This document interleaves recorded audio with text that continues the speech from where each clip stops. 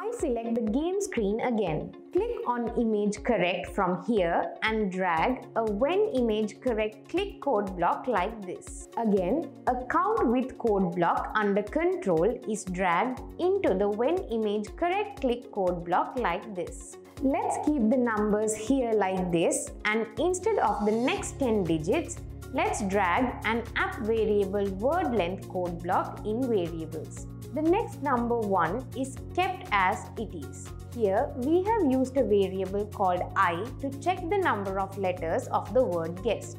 The value of I starts with 1 and the length of the word, that is, the number of letters in the word, increases by 1. Next, we need to see if the letter I of this word is the same as the letter we guessed and typed. First, let's drag an if-do code block in the control section here. For the condition here, I drag a code block with the equal sign under logic. Drag a in-text get letter 1 code block in the text group to the left of the equal sign. Instead of the ABC code block here, drag an app variable secret word code block under variables.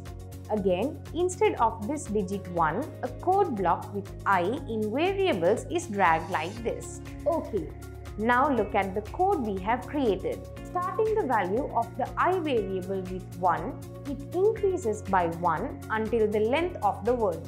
First, the value of I is 1. Now, you have to check whether the first letter of the word given on the home screen or the secret word variable is the same as the letter guessed by the player.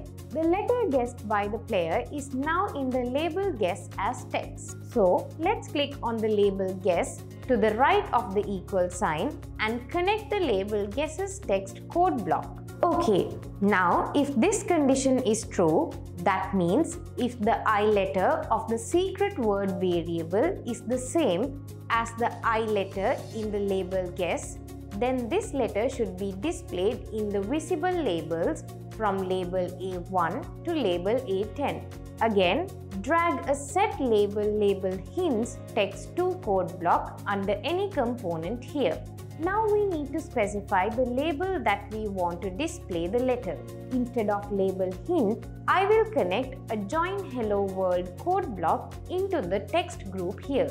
Remove the word hello from here and type label A instead. Also from here, remove the world code block and connect an I code block under variables here.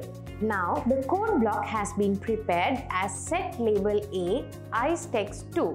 Instead of the label code block at the end, let's connect a label guesses text code block under label guess. Okay, now when the value of I is 1, if the first letter of the secret variable is the same as the letter that is guessed and typed, that letter will be displayed in the label AI label, that is the label A1. In this way, when I equals 2, if the second letter of the secret word variable is the same as the guessed letter, that letter will be displayed in label AI, that is label 2. Now you need to count the correct letters displayed in this way. For that, I create another variable. In this way, click on the variables and drag an initialize app variable to code block to the place where the variables were created at the beginning of the code. Let's give the name of the variable correct answer and connect a code block here with 0 under math as the value. Now again, drag a change app variable name by one code block under variables into the if code block we were creating. As the variable name, the app variable correct answer is given.